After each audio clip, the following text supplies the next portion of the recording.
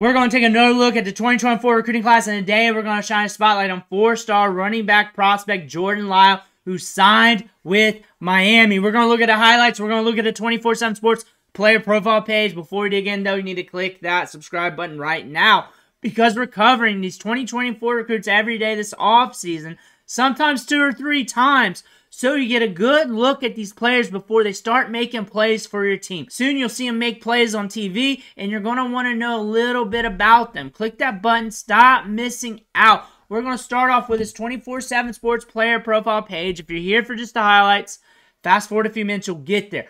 4-star prospect in both sets of rankings. He's ranked as the 11th best running back in the composite, 15th best for 24/7 Sports rankings. 6'180", that's dated. That is old. That's during the recruiting process, but that lets you know about his size during the high school days. But going down here, this is very important to me. He received 29 offers. 29 offers, a good amount of offers there. And my scale is 20 offers good, 30 great, 40 elite. We're around that 30 range. And then also the schools. Miami, Ohio State, Alabama, right there at the tippy top there. Cincinnati. Cincinnati doesn't have the resources to compete with Miami, Ohio State, Alabama, but they sure did try because he's a good prospect. Very good prospect. They wanted him. The market was hot for him. That being said, no scouting report by 24/7 Sports. No scouting report for a top prospect here. They have him ranked 15 and RB11 in the composite. You're going to get one today by me. He's locked in with the U. He decommitted from Ohio State. I remember covering that back when. But over to On3, 4-star with everybody. On3 has him as the #1 running back in the class. Rivals got him at 3. ESPN always sleeping, though. Going down here, Penn State after him. Florida, Florida State, everybody wants him. Let's take a look at the highlights. Let's see what he's working with. 6 minutes of clips here. That's good enough for me. Let me know what you think, though. Seeing some good feet, some patience. We're going to kick this guy outside. Cameraman's struggling. He's trying to get that zoom and keep up. He's got some pop there from what I can see. I can't see much, but we're good zooming there. We're looking good.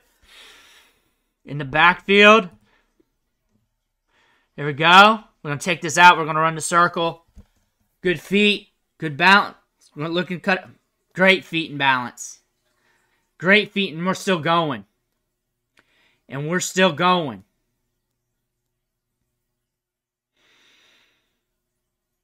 Getting good balance. And we're going. We got some zip.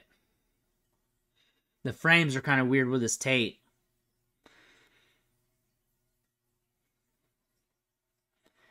Open field, we take it.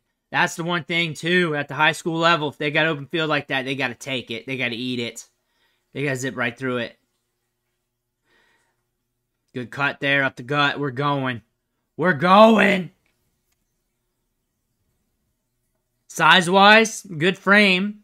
And then on top of the frame, I can see where you can add to it, which I like. Smashes through that. He's tough at contact, too. You got to come at him right. Well, at least on these highlights. Be objective with that. Good balance with the feet. Moves laterally very well. I'm glad we're covering him again.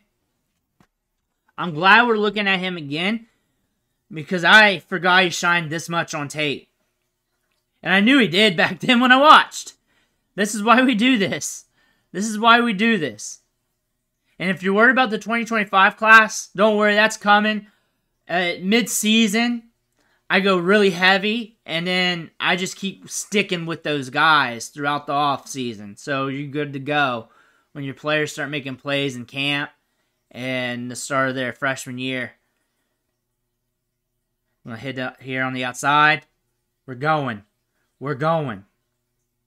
Cuts inside. I do have some 2025 guys, but I like sticking with the 2024 guys because I want to let you guys know who you're getting for your freshman class. And some people pay attention in the winter, some right before the season. And we're rolling. He's got good feet.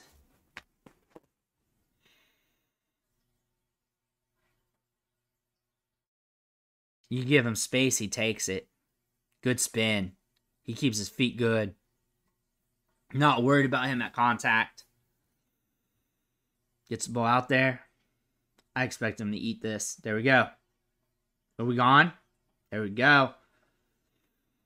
Touched up at the sideline. Puller. Puller gets the man up there. Good vision. We're operating with some big holes in some of these, but I don't care. He's got great contact balance. Cuts it up. Reads leverages well. Very good at reading leverages. Can't get much better than that. Catches it. We're working to get upfield. Crosses the goal line. Back here. Crosses the goal line again. Good around the goal line.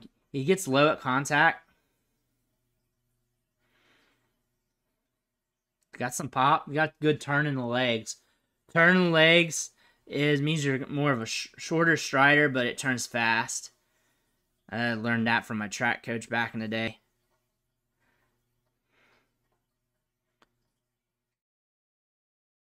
What we got back here? Cutting it up. We're going. I already got my evaluation on him. He's got very good contact balance, very good balance in general. Great feet, moves laterally very well. Reads momentum of the defenders like instantly. He has just an innate ability to do that. Just has a very good feel of what's going on around him. Reads space very well. See him pick up that block. I guess that's something we haven't seen much in the highlights, and it's now starting to show up. But I wasn't worried about that. I at least knew he was going to be willing due to his ferocity at contact. He's good at contact. You got to come right at him to bring him down. Not surprised he's making people eat dirt here. Not surprised at all. It's just the type of player he is.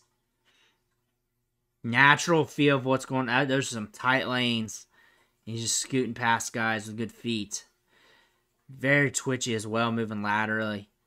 You're not seeing him slide on any of his steps or anything. Very good running back prospect. He's just one of those running backs with good vision that can pound it and take it to the outside. He has good pop, too. Look at that. See? See? You got a lot of runs like that. He can turn, for the average running back, some of these would be like a 1-2 yard gain, but he can turn them into like 4 or 5. And that balance is going to allow him to transition quicker. And the pop after that. He's getting more yards than expected. His feet's good. His ability to read leverages is solid.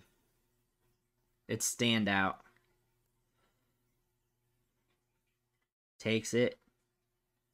We're moving. We're trying to move laterally into that. Getting down there, and we're good. I like Jordan Lyle still, and that's not a surprise. The tape checks out. We move laterally very well.